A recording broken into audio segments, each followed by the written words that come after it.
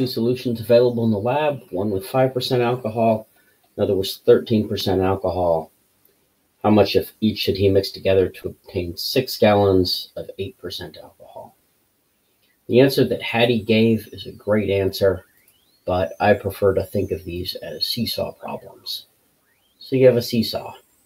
On one end of the seesaw is our 5%, and the other end is our 13%. Somewhere over here is 8%. These guys, the 5%, the 13%, they have to average to 8%. And just like on a normal seesaw, if you are farther away, you sort of move the seesaw more. This is, the right-hand side is 5 units away. The left-hand side is 3 units away. 3 plus 5 is 8 total units. Wow, that's really hard to read. Okay.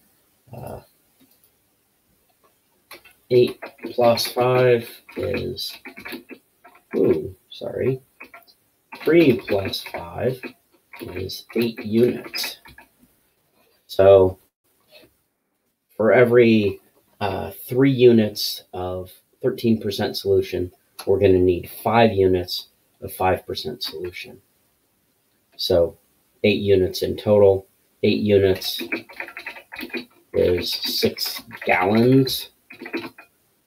So 1 unit is 0.75 gallons. So the 5 units of 5% solution is going to be 5 times 0.75, which is 3.75 gallons. 3 units of 13% solution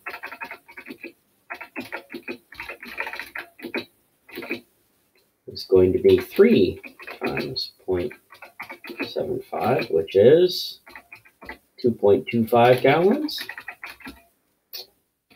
And that's your answer. All of these problems, they all sort of succumb, all of mixing these solutions together. It always ends up being a seesaw. You can just use this sort of a picture to make sense of it in your mind. The solution that Hattie gave is a textbook solution. It's fantastic. It always works. It relies heavily on algebra. This is sort of maybe a more intuitive approach. I find thinking of it this way to always be very, very fast as well. I hope you like it.